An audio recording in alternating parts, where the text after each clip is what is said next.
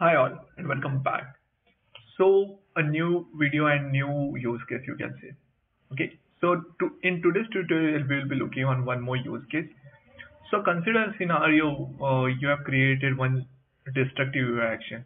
Means with that particular using that UI action you will be performing certain activity and which can't be rolled back. For example, cancellation of chain, cancellation of something, or closure of certain things out.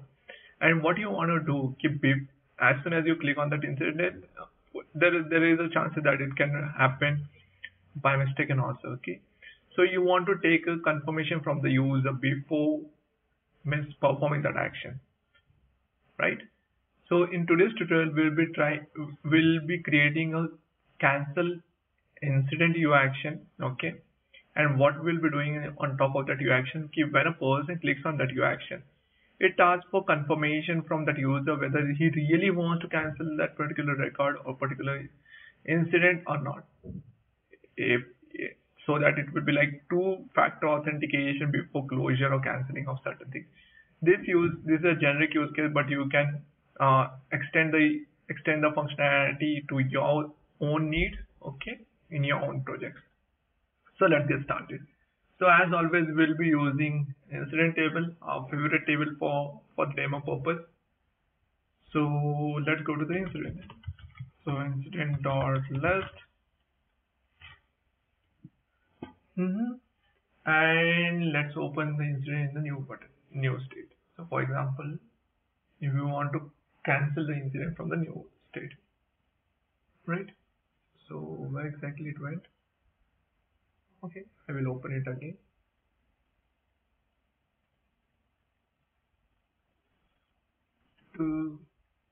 Taking some time. Now till the time I will duplicate the record so that we can go to UI action. Okay. So what functionality we want to create an UI action on incident form called cancel incident probably, okay, which will cancel the incident. Pretty straightforward. Right click, I will go to configure, I will go to UI actions. Okay, I will be creating a new action.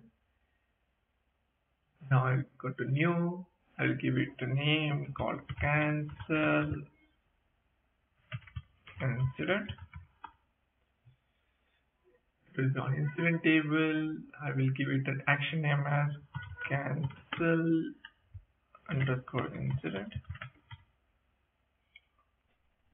Active TTT, I want it as a form button. Form style, it's a destructive, so I will give it a destructive. On client, definitely on client. Any other thing? No.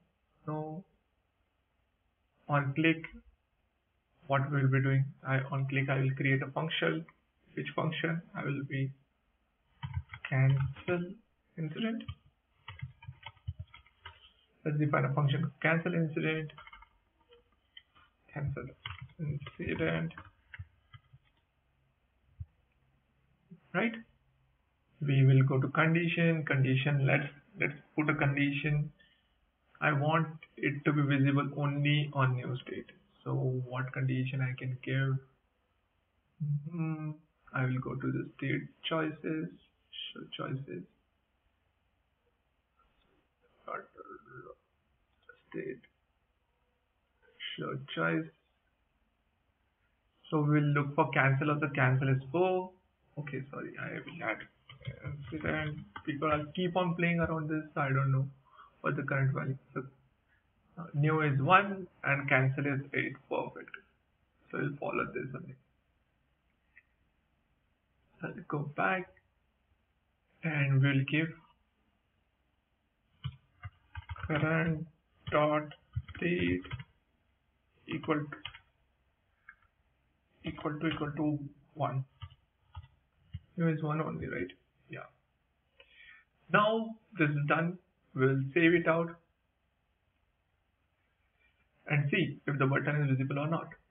We should always go in a step-by-step manner rather than creating everything and then just trying to why exactly it's not working and all the stupid things, right?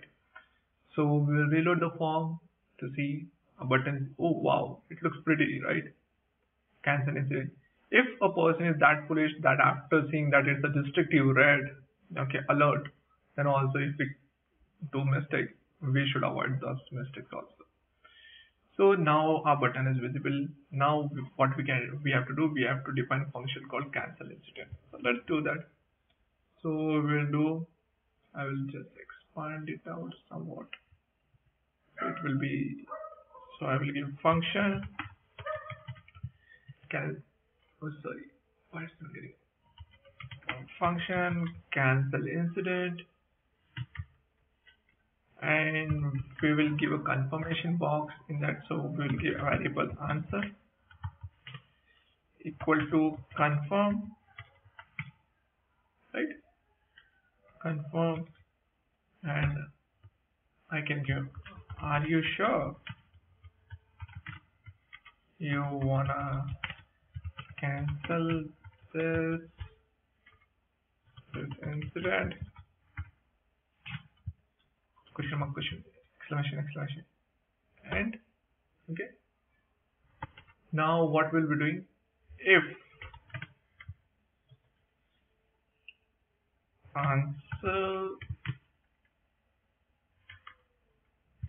answer if answer is true, then what we'll be doing, GSFT submit, you should not forget this, okay, submit, and in that what, first parameter I will give a null, second one I will give g underscore form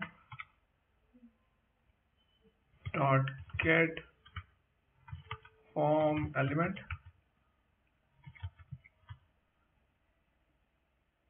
Oh, set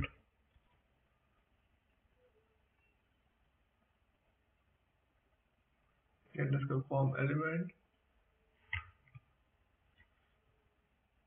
Then the third attribute, we have to give it an action name. What's happening with my keyboard? Let's first give this, and then I can give this, and then I can, what is the form action name? I will go here with the form action name. First, I think cancel incident. Let's go back, give it as cancel incident, right? If answer is true, then we will execute a function called cancel incident. Means there's UI action again on a server side. Else, we will not do anything. So I will do return false. Right? Now we will define our server side code. Okay. Ensure you always call server side code with no browser errors also. Okay. So we will do if type of window equal to undefined. If we don't know the window type,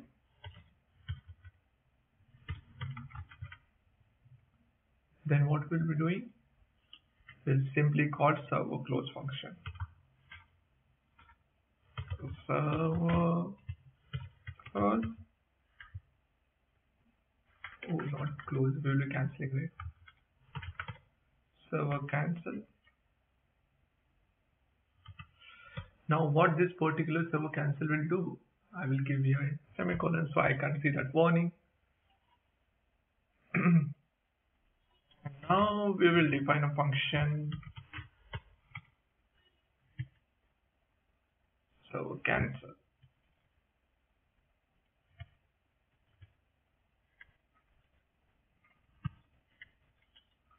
So in this what we'll be doing, current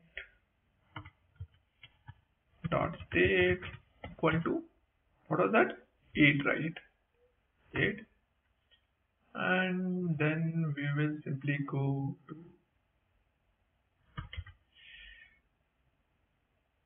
current, not current incident,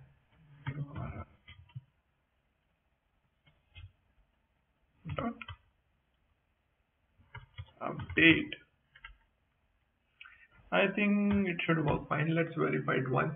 So basically what we are doing, as soon as the button is clicked, we are just giving a confirm box, okay?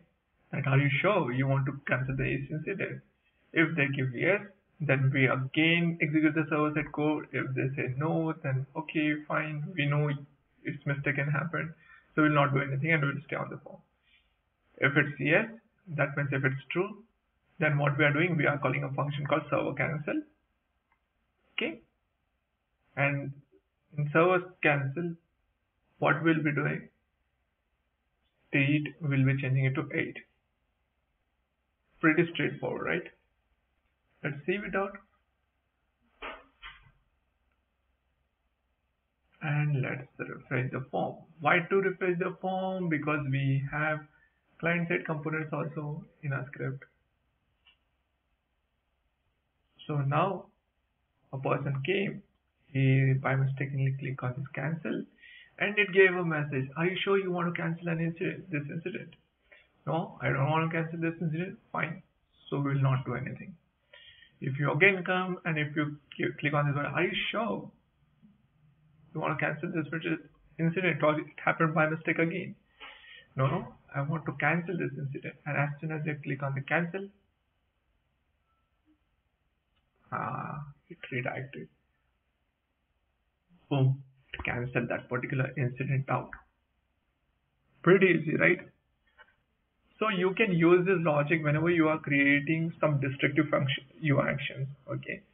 So basically, whenever you are creating some destructive UI actions, so you should validate from the user. You should take a confirmation from the user that do we really want to do that.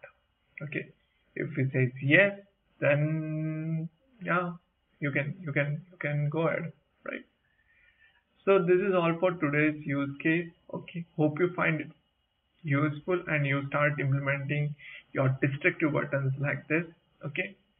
Please like, follow, subscribe to my channel to get this kind of videos in the future also. Till then, stay safe, stay happy, and have a nice day. Thank you.